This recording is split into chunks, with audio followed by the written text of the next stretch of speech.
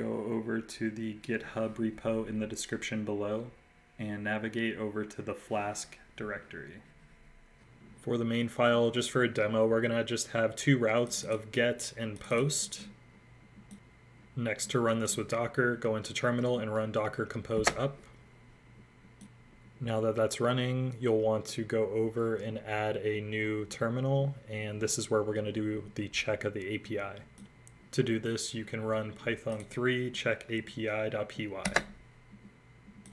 When we run that file, you'll see the responses here of the post code of 200, the get code of 200, which means it worked, and then we added this JSON, so you'll see I just added to JSON with post. You can go over to port 5000 on your local host to the get route, and you'll see the added to JSON with post that we made.